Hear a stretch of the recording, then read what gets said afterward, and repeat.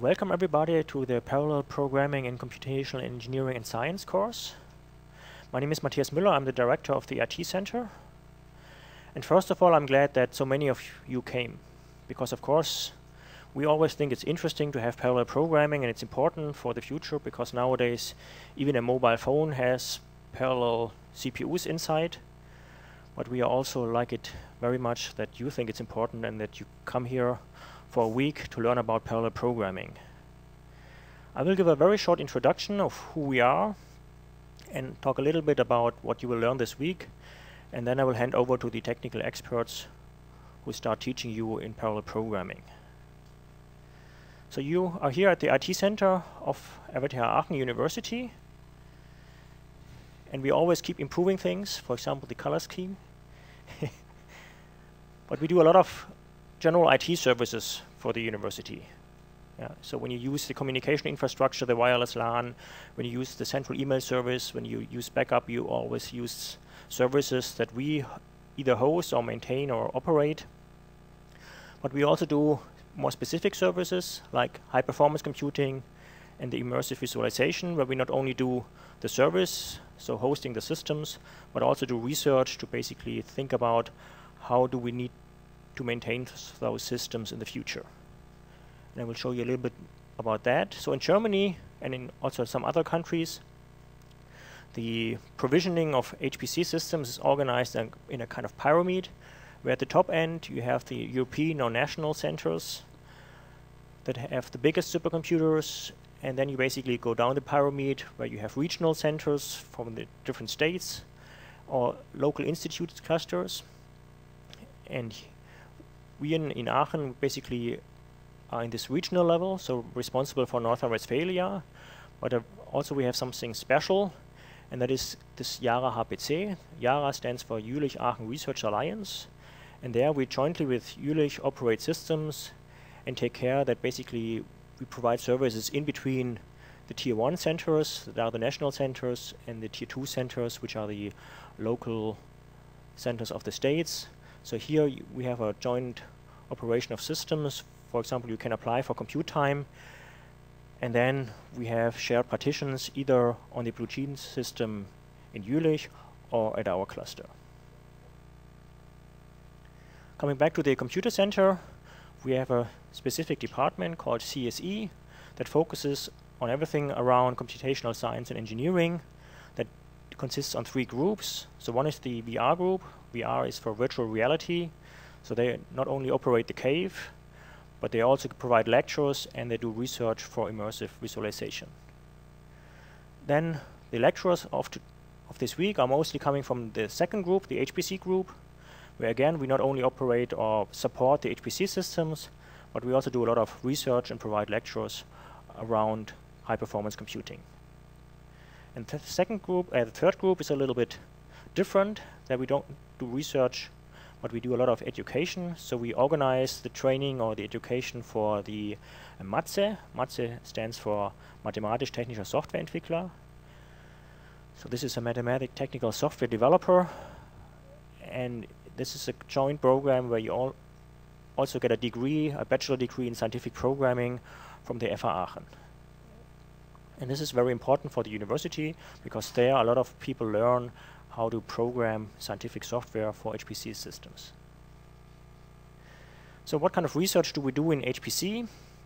So basically we think it's our responsibility to basically keep the HPC systems not only usable but also programmable. And therefore we do research in how to program those systems in the best way. Our focus there are on shared memory programming, so mostly OpenMP, but of course we also look into other paradigms, and we see what kind of features the different paradigms have and what we can use for the future development of OpenMP. And in order to basically drive those future developments, we also participate in the standard body of OpenMP. This is called the Architecture Review Board. There we also participate to make sure that the right features come into the next evolution of the standard. And then of course we look into other topics like how to write correct programs, how to find bugs in an easy way, and how to basically make use of future architecture. So we do a lot of analysis on what are future systems, what kind of performance features they have, and what kind of things we need to know or you need to know to program those systems. Because, as I said, the performance of HPC systems is still evolving fast, which is nice for you because you get faster and faster systems. And here in red you see the systems we have in Aachen.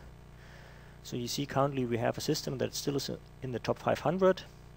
So it's among the 500 fastest systems in the world, but it's slowly falling out of that list. So in comparison to other systems, it's getting slower and slower, and we already think about what will be the next system, how should it be designed, and we hope to be beyond the petaflop with the next procurement that we expect to have in 2015, 2017. I told you that we look into future architectures, and when now people talk about the fastest supercomputers, everybody talks about accelerators, either using graphic cards like the Kepler K20 or the Xeon Phi, or codename Mike.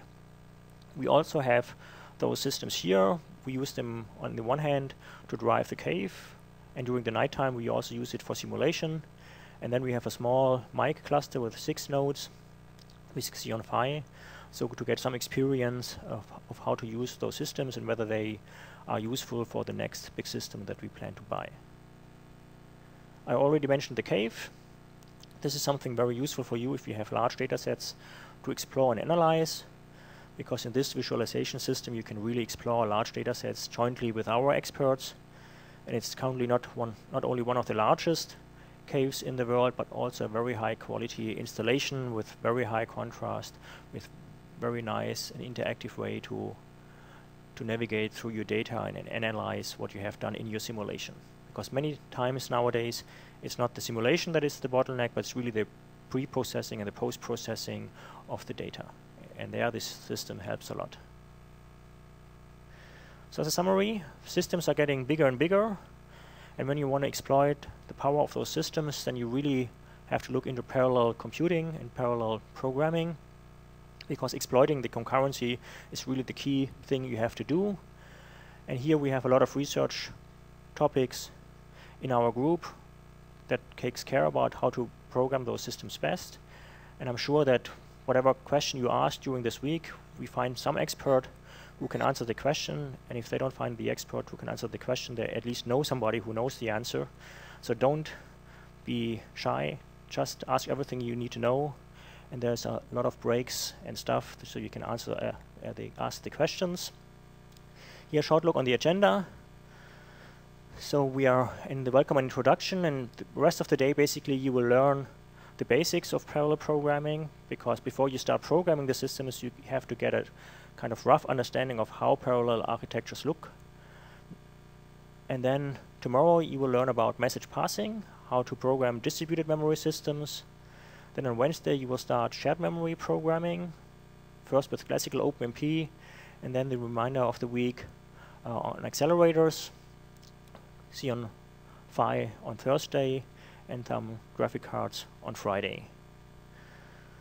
There's also, as I mentioned, lunch and coffee breaks, and I should mention, last not least, the social event where we also have a sponsor, because otherwise we couldn't pay for the dinner, so we should also all be grateful for the sponsoring. And this is Bull, who gave us some money to basically pay for your food. And also I think there's some sponsoring the coffee breaks already, so even today you can enjoy the sponsoring. And Christian will tell you more about what you need to know to get the food, not only in the coffee breaks, but also in the lunch breaks. Thank you very much.